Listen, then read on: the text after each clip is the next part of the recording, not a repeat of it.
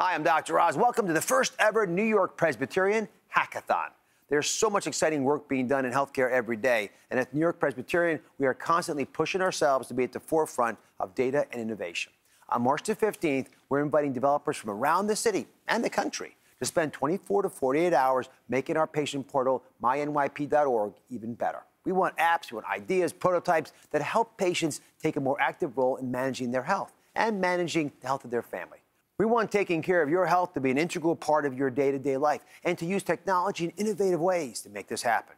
We want to remove all the barriers between patients and medicine. So let's bring your favorite aspects of technology to a patient encounter with New York-Presbyterian.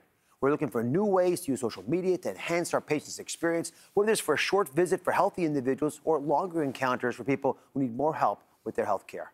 That's why we're opening up myNYP.org to you.